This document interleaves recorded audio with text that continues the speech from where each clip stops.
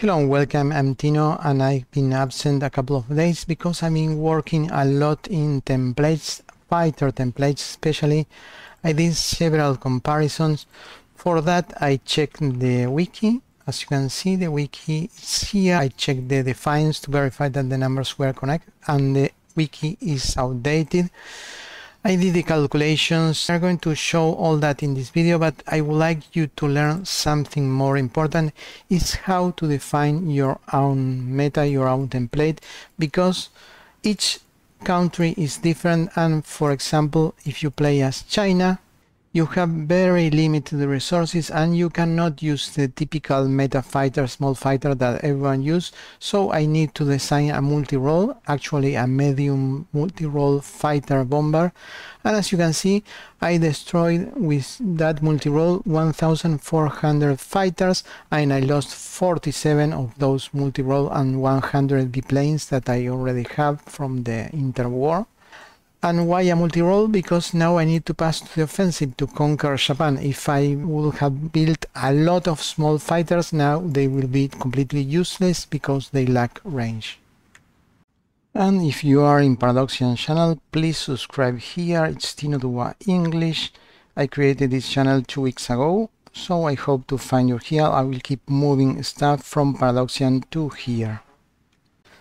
So let's start, and we are going to go directly to the statistic. The first one is max speed. There is a concept in game called relative speed advantage. The faster your plane is compared to the other plane, the more damage you are going to be dealing. So it multiplies your air attack. If you have a big air attack, you will get a benefit from having more speed than the enemy. It's relative. If you go at 1000 and the plane go at 900, it's not a very big deal. We are going to see the details of the number later. Next one, agility. We are going to jump to agility directly because it's similar to max speed but kind of inverse. Agility is the ability to dodge the enemy, and there is a concept called penalty for agility disadvantage. If the enemy is more agile than you, you will have a penalty and you are going to be dealing less damage. So let's put these two concepts together.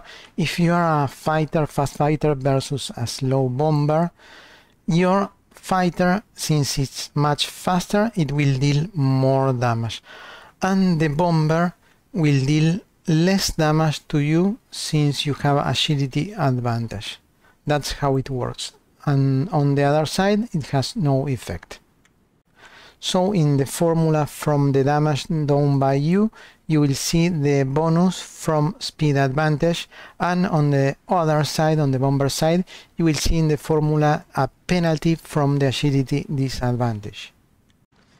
Next one, air attack. This is your raw damage, and you add to this value the multiplier from the bonus from the max speed, and you subtract the penalizer from the enemy dodging ability. After all the calculations, you will have a real attack value, and you should divide that value for the enemy defense. So the defense is super important, and the same happens to you. The enemy will calculate their attack and it divides by your defense.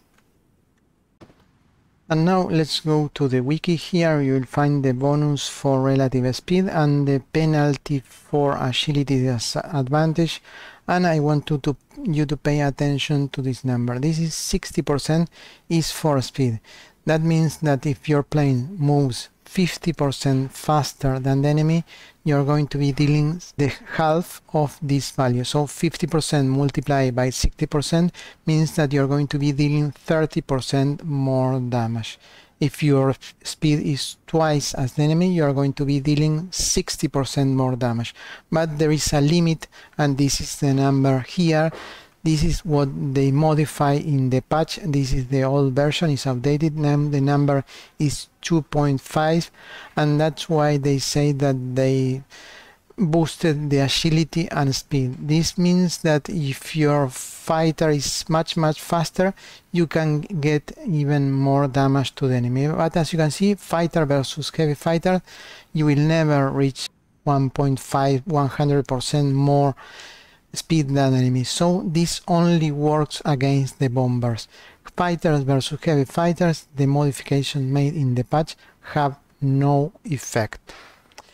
Next one, this is the penalty for the dodging ability, so you receive less damage, and in this case the cap here it says 2 but is now 3. If you check the defines in the, I'm going to show you the defines are here. You can check the defines, find the game folder, going back, and this means that, for example, if you have 50% more relative agility, for example the enemy has an agility of 30 and you have 45, so you have 50% more agility. That means that you get 50% of 30 and you will get 15% extra defense. I mean not extra defense, less damage. But there is a cap, and the cap now is 3. On the other hand, and this is very possible against bomber, let's say that the enemy bombers has 10 agility and you have 40 agility. That means that you are 300% better. You reach the 3 points cap, multiplied by the 30%. This means that you are getting 90% less damage from the enemy fire.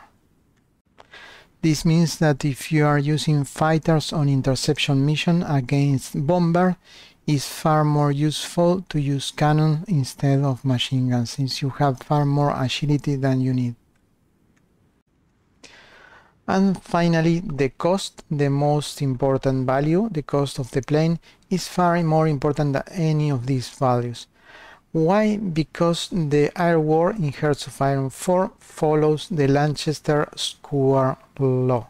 If you don't know what I'm talking about, check the wiki, the Lanchester law. Also, you can have a lot of videos about the real-time strategic games that explain the Lanchester law. It's super important, but basically if you know the law, you will know that if you double this value, you should need to multiply by 4 any of this value to compensate. For example, you can double the defense and the attack, and you are even by double the cost. And in the example of gaming, for example, if you, why cost? Because with cost you can have double soldiers. So what is better, to have double soldiers or to have double quality weapons? Well, according to the law and the calculations and the simulation that you can verify yourself, having double soldiers is much better than having double powerful armor or weapon. And please allow me to show you this comment and leave the screen so you can read the comment, but the key here, he talks about the Lanchester law. It's also a conclusion from the Lanchester law that applies to our design, that what matters in the end is your attack multiplied by your defense divided by the square of the industrial cost. Take your time to learn the comment. It's quite complex, but you can learn 2 things from there, and I'm 100% sure because I verified them with the numbers and they are completely true. Number 1, the effectivity of the plane compared to others are air attack multiplied by air defense. Of course, in air attack you should include the agility, the speed, all the stuff, and you divide that number by the square of the cost. That translates into a simple phrase: the benefit of decreasing industrial cost is quadratic, and the benefit of increasing any of these values is linear. Point number 1. Point number 2, since these 2 values are multiplied, let me show you with a small frame. And here we have a small frame. So these 2 values are multiplied to calculate the power of the plane. But since defense is much smaller and hard to come by, it's better to increase the value. Why? Because if you add, for example, 5 points to this value, you will have 29, and if you add 5 points to this value you will have 14. Multiply those numbers, 9 multiplied by 29 and multiply 14 by 24, and see what is better. You will learn that adding numbers to the small number is much better than adding number to the big value. That's why you should try to use this model to add defensive stuff and not offensive. I would like to give you an idea of what we just talked. I have tables with comparison. This is the simple fighter 36 model, the best fighter that you can do with 36 technology, and this is the best heavy fighter that you can do with 36 technology. If you check with the small frame, you do half damage and you have half defense. The speed is about the same and the agility is minor. This only gives you about 15% extra damage, so not big deal. If you take a look at this table, the heavy fighter looks far superior, but it costs double. And you say, well, it costs just double, but it gives you double attack and double defense. It should be much better, the heavy fighter, and it's not much better, it's about the same because the cost is quadratic and the benefit of each of these one is linear. So if you multiply these ones you are almost even, but anyway with the 36 model, for me is much better the heavy fighter because it gives you far more range and that will give you far more mission efficiency and that will give you the upper hand, unless you are testing this of course in Europe, in France, Germany with English channel, that the distances are very short. And now click in the lower left part of the screen and you will find the next video, or check in the description for the second part of this series of tutorial.